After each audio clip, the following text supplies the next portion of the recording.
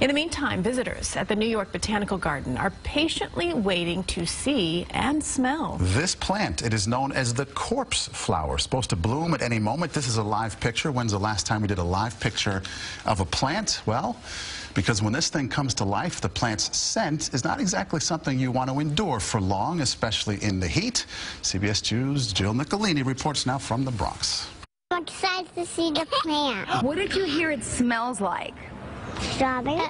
Strawberry? Rotted cheese. This is the first time the New York Botanical Garden has flowered an Amorphophallus titanum known as the corpse flower since 1939. It will release its famous fragrance, which does smell like rotting meat, rotting fish. It's really quite sharp on the nose. For the past 10 years, the New York Botanical Garden has been nurturing about a dozen seedlings in hope one would produce a bloom.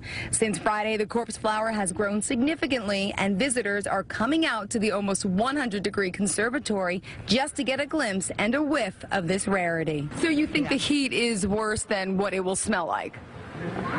I think it's a toss-up. Well, if we stay here long enough, we'll find out. The director of the greenhouse is here. Mark Hatchadorian says soon the native Indonesian flower will be opening, most likely during the middle of the night. It not only smells like rotting meat, it looks like rotting meat. Are you prepared to smell it?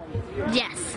If I wanted to see it but not smell it, I would just look it up on the internet. How bad do you think it's going to smell? What did you hear it smells like? Rotten meat. What? A corpse. A corpse. What do you think it's going to smell like? Yay, cotton candy. We brought a barf bag just in case it was too bad. The flower will stay open for about 24 to 36 hours before it closes and goes dormant, along with the wretched smell. The Botanical Garden is predicting that the corpse flower will bloom within the next 48 hours and then release its pungent odor. In the Bronx, Jill Nicolini, CBS 2 News. Experts say the corpse flower emits the smell in hopes of attracting insects to pollinate and then reproduce. I love the line, if I wanted to see it and not smell it, I'd look it up on the internet. She couldn't have been more than 10 years old. It'd be a great security tool, right? Put it in front of your house, keep people away.